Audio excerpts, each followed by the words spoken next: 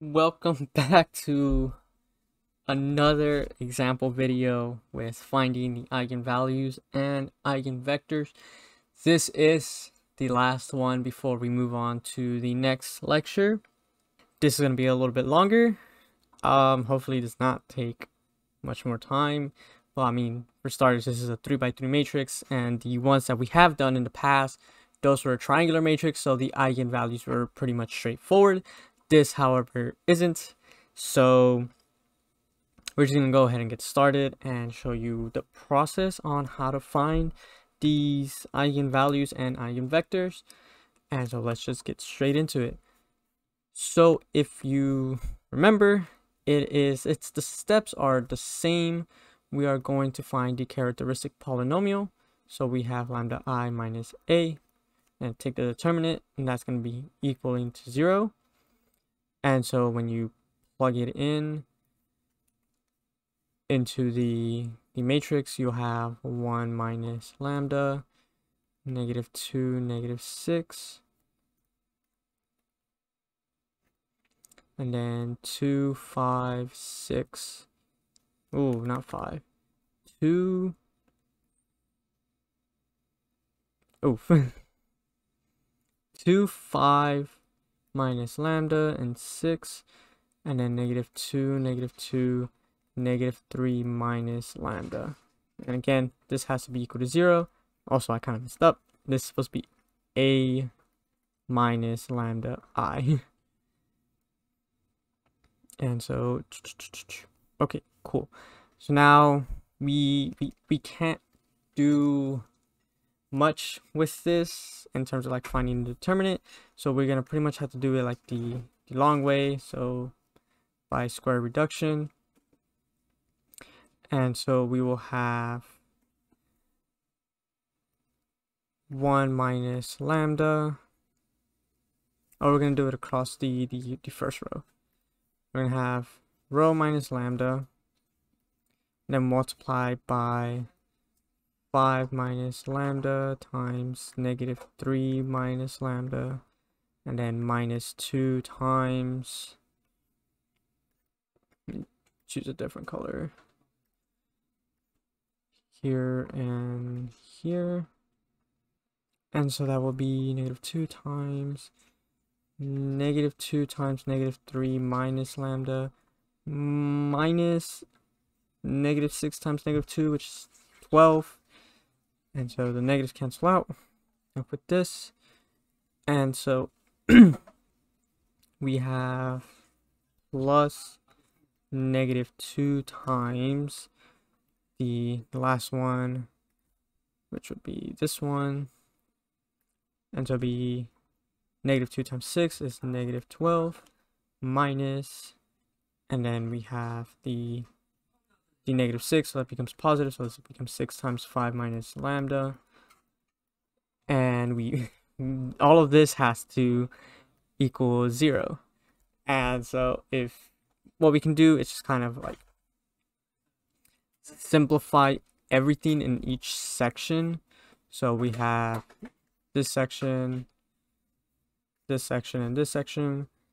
So we are going to do the 1 minus lambda, then we're going to multiply this part, and so this would be -15 plus lambda squared minus, wait, -5, 3 minus 2 lambda. Did not write the -2. -2 lambda, and I think I just realized that I did not. Oof, kind of messed up. So I left out a single part. So this part is correct. We are just missing the determinant of the first one, and I completely forgot to incorporate it.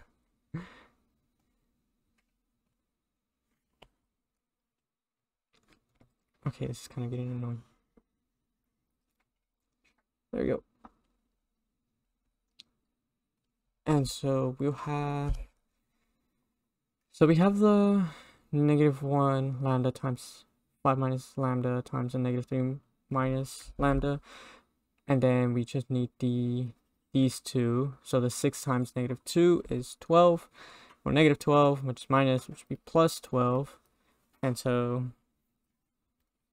this here becomes plus 12. And then we'll have minus 2 times 6 plus 2 lambda minus 12 minus 2 times -12 plus 30 minus 6 lambda. So again, we're just going to simplify this even further. Okay, so here's what happens. We can simplify this further and just have one cubic equation. And then we can just start like factoring out a cubic. But I'm pretty sure that most of you don't remember how to factor out like higher degrees. So what we're gonna do is we're gonna try to make this into having a quadratic multiplied by a linear function. And so hopefully that will kind of make things easier, because we can factor out a quadratic, and a linear is just linear. And so what we're going to do is we're going to leave this part alone. We are not going to multiply this. We are going to reduce or simplify it, but we're not going to multiply the 1 minus lambda. So this stays the same. We have lambda squared minus 2 lambda minus 3. And then we have minus 12. Well, and simplify the inside even more further. We have 2 lambda minus 6, and then minus 2 times -6 lambda plus 18. And so now we can pick a different color and then simplify everything on the right hand side. So we'll have -4 lambda plus 12 plus 12 lambda minus 36, and then this further simplifies to 8 lambda minus 24. And that's pretty much it for the right. Oh, not really. We can factor out an 8. We have 8 times lambda minus 3. And then that's pretty much it for the right hand side. The left hand side, we're just going to bring it down. We're going to factor out this portion and see if we can try to get a lambda minus 3. And so this would be a lambda minus 3 times lambda plus 1. And then this would become plus. And we can see that we have a lambda minus 3 and a lambda minus 3. So we can factor this out. And so we'll have a lambda minus 3 multiplied by lambda minus 1 times lambda plus 1 plus 8. And so that would just be equal to lambda minus 3 times lambda squared plus minus 1. Okay.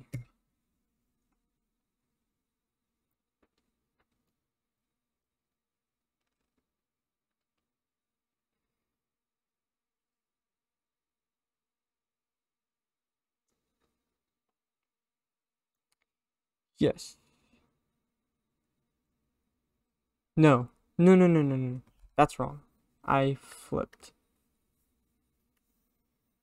So, I flipped this. It is, keep this, lambda minus 3 multiplied by 1 minus lambda times lambda plus 1. See, that's where I messed up. Plus 8.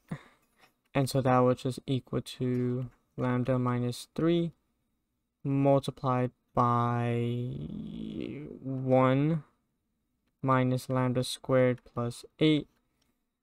And so this becomes 9 minus lambda squared, or 3 minus lambda times 3 plus lambda. And there you go. We can just bring down the lambda minus 3, and we see that our lambda is going to be equal to 3, and then 3 minus lambda to equal to 0, another 3, and then the last one will be negative 3, or lambda 1 is going to be equal to negative 3, and lambda 2 is going to equal to 3 with a multiplicity, or I'll just put mults of 2. And that's pretty much it in terms of finding the eigenvalues. And so to find the eigenvectors, we're just going to have to plug that in to the matrix. We're just going to go ahead and do that with the negative 3 and 3. So now we're going to plug in the eigenvalues into the function, not the function, vector, not vector, matrix. So when lambda, we're going to do the negative 3, since that one has a multiplicity of 1. So when you plug it in back to the matrix, we will have, what will we have?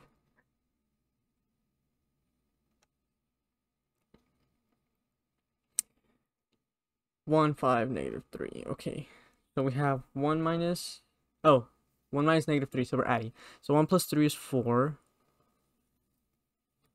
5 plus 3 is 8. And 3.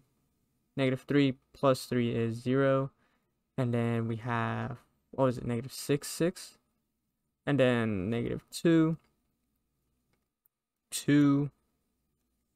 Was it 2? 2, negative 2, 2. Okay. So this is 2, this is negative 2, and this is also negative 2.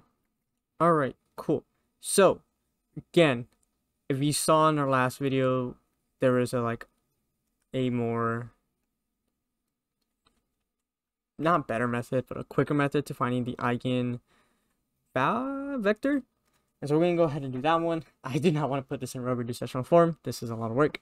So this is kind of where eyeballing kind of helps with the higher dimension. So our vector will be, because this is a 0, because that's a 0, the third one can be anything for now.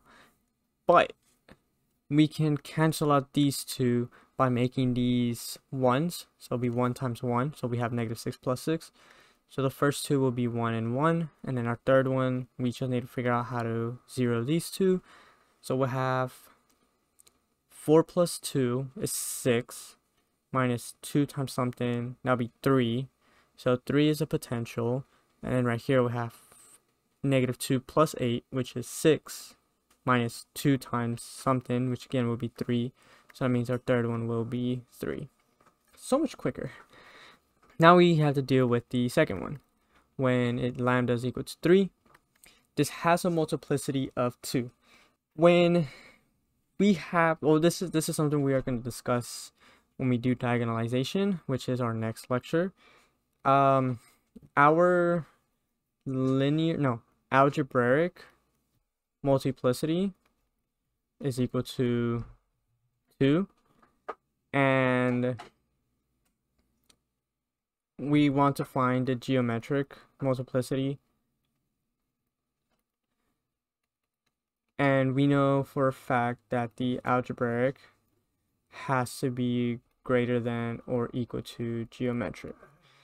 If it is greater than, then we will have an issue.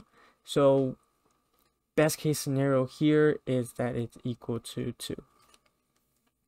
And so we're going to plug this in. We are going to have 1 minus 3, negative 2, -2, -6. So it becomes 6. 5 minus 3 is 2. 2, -2, -2. And then we have -3 minus 3, which is -6. -6. And that's pretty good because we can see that the first row or the second and third row is a linear combination of the first row. So that means the nullity, the dimensions of the nullity is going to be equal to 2, which is what our geometric multiplicity is. So that means we are going to have 2 eigenvectors in this matrix. And so to find those, we are going to simply eyeball it again. So what we can do is we can cancel out the -2 and 2 by just multiplying it by 1 and then making this 0. So our first one will just be 1, 1, 0. And then our other eigenvector is we can just shift everything to the right. And instead of using this -2 to cancel out this 2, we can just use this -2. So that means this will just be 0. And so it'll be 0, 1, 1. And that is our eigenvectors for this matrix. And so our answer is going to be lambda is equal to -3 with its eigenvector equaling to, was it 1, 1, 3? 1, 1, 3. And then our eigenvector equaling to 3 with eigenvalue equal to 3, eigenvector equaling to 1, 1, 0. And the good thing is that these eigenvectors that we found when the eigenvalue was equal to 3 is that these vectors are linearly independent from each other. And so this will give us a eigenbases that is this one, and this one. And that's all we pretty much need. That is it for this video. It did take a little bit longer, but I mean, I did mention this was going to be a long example. Honestly, this is where the eyeball, you kind of have to eyeball the kernel, comes in handy. You save so much time. You don't have to do this in row reduced echelon form, and then just kind of find a kernel like that. You can just eyeball it, and this is kind of like guessing. And so that's pretty much it. We are done with finding eigenvalues and eigenvectors. We are going to continue on with this chapter, which will be the next video, and it's going to be diagonalization. And then again, we're just going to continue, and that will be pretty much it. So as of now, I'll see you in the next one.